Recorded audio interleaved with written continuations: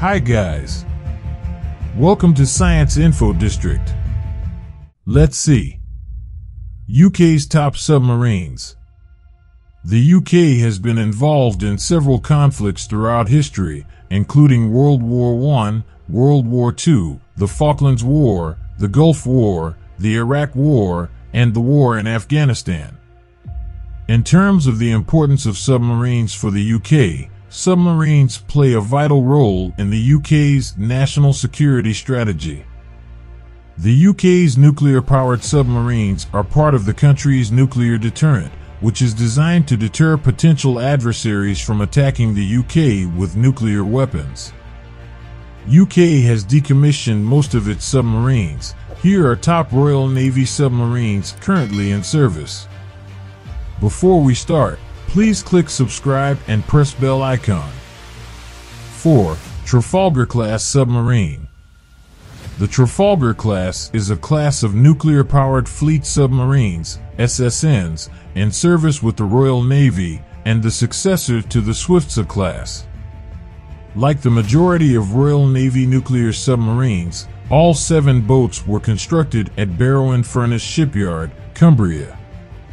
With only 1 boat remaining active and in commission as of now, and 6 retired from the 7 originally in service, the class makes up part of the Royal Navy's nuclear-powered hunter-killer submarine force.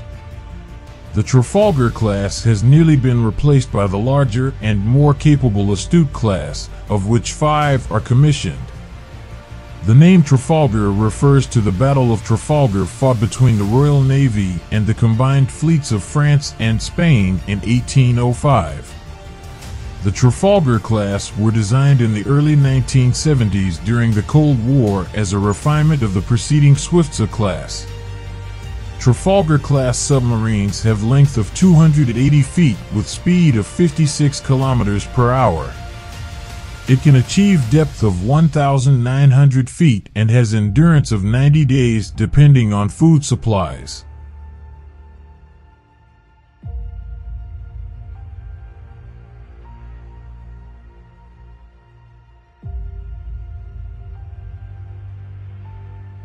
Three. Vanguard-class submarine.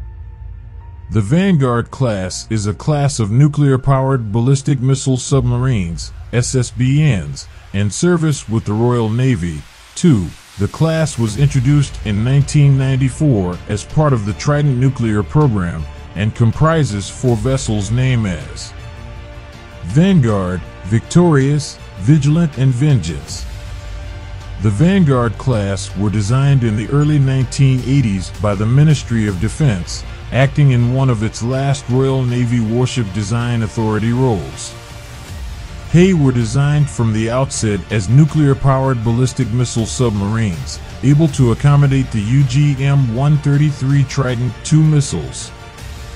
These are the largest submarines ever built for the Royal Navy. The Vanguard-class submarines are equipped with 16 ballistic missile tubes. However, as of the 2010 Strategic Defense and Security Review, the Royal Navy loads only 8 of the missile tubes, each armed with up to 8 nuclear warheads. With length of 491 feet, it has speed of 46 kilometers per hour. With test depth of 1,640 feet, it has 90 days underwater endurance depending on food supplies.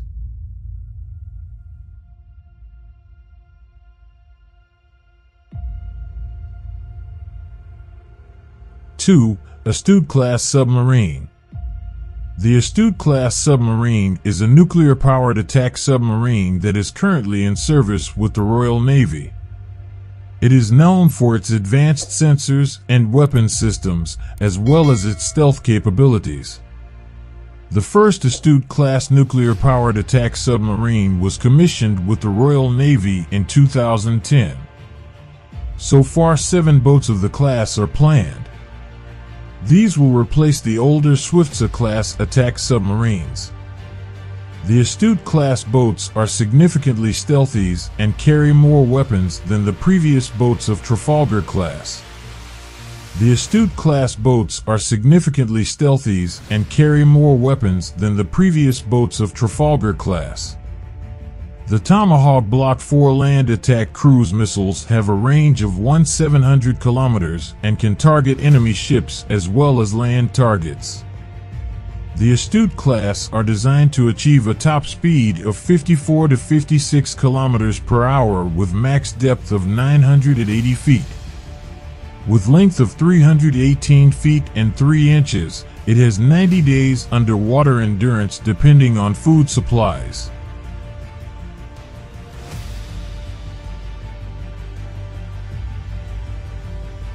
One, Dreadnought-class submarine.